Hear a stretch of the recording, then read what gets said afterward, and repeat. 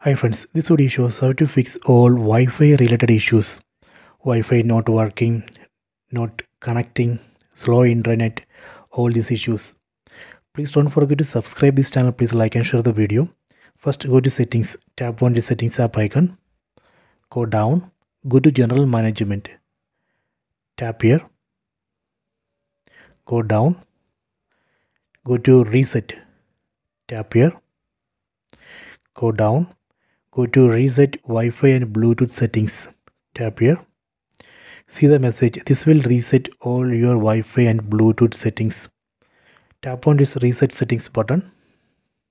See the message Wi-Fi and Bluetooth settings reset. After this reset operation, we can go back, then try to connect to a Wi-Fi router or mobile hotspot. Then check Wi-Fi connection, that should work. This reset operation is safe. It will not delete any data from your phone. It just reset only the Wi-Fi and Bluetooth settings.